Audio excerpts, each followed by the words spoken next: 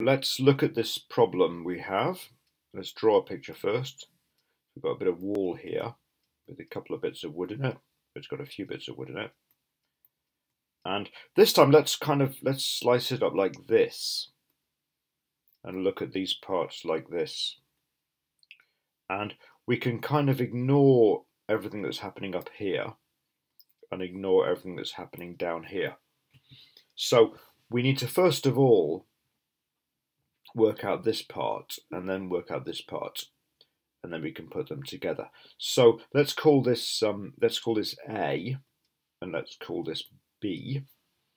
And so these are now in series, and we've got UA 1 over UA is this bit plus this bit plus this bit. This is glass wool.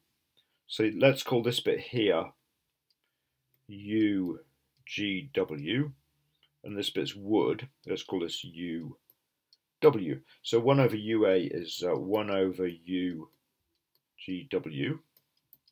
plus 1 over UW plus another 1 over UGW. So we need to know what UGW is and what UW is. So let's try and work those things out. So UGW is going to be, let's do this on a different page.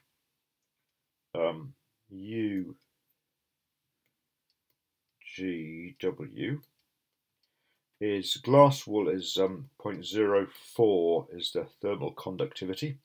It's 100 millimeters, so divide it by 0.1. This gives us 0.4 watts per meter squared Kelvin. And U for wood is 0.16. Again, it's 100 millimeters, 0.1 of a meter. So that's 1.6 watts per meter squared Kelvin. So for glass wool we've got 0.4, and for wood we've got 1.6.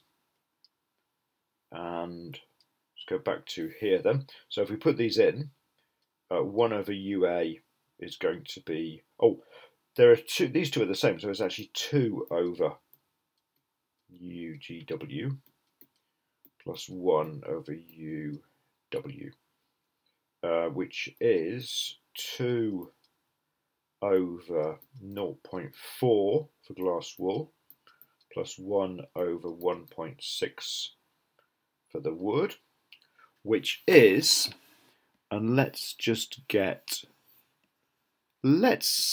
use a calculator to work this out, because first of all it's probably quicker, secondly it's probably more accurate, and if we can do it in our head, we could do that in our head.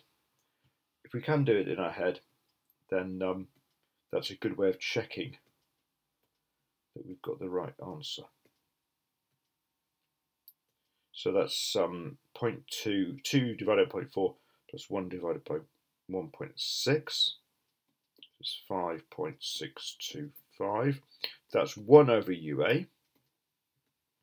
So that gives us UA equal to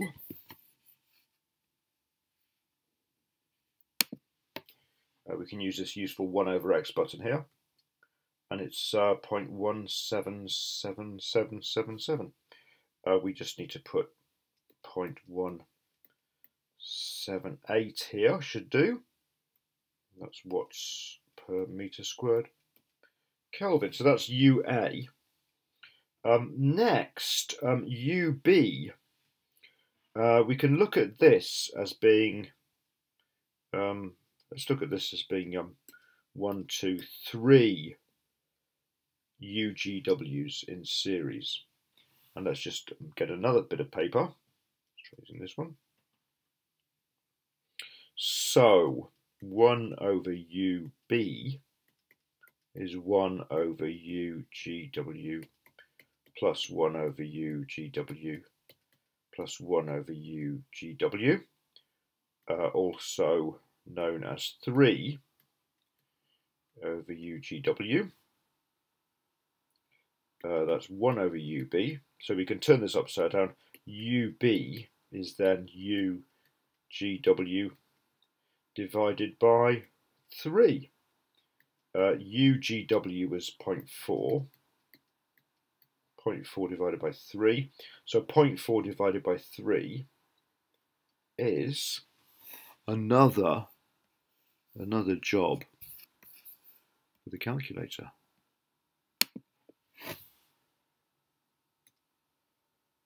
0.4 divided by 3.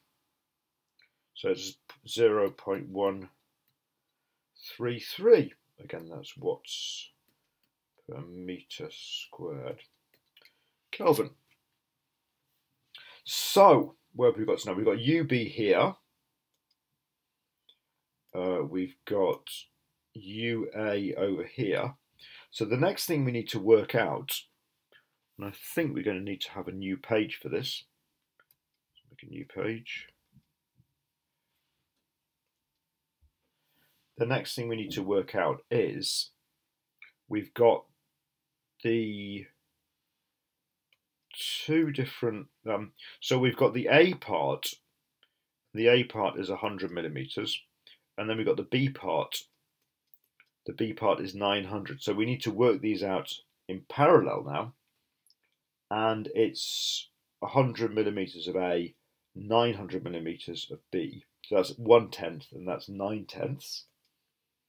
So the U value for the whole lot is UA times 1 over 10 plus UB times 9 over 10. If you concentrate really hard, you can keep all these things in the calculator. But just to show you what to do, so you can follow your steps, it's a good idea. It's often a good idea to write things down.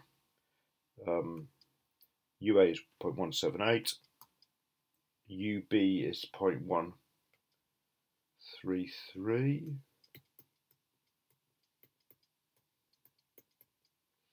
So now we can use the calculator. Hopefully we'll get the answer. There's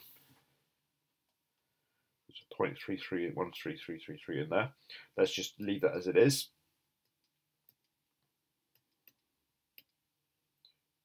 Plus 0.178 times 1 divided by 10. So the answer we've got is 0.138 watts per meter squared Kelvin. So that's the answer for in parallel.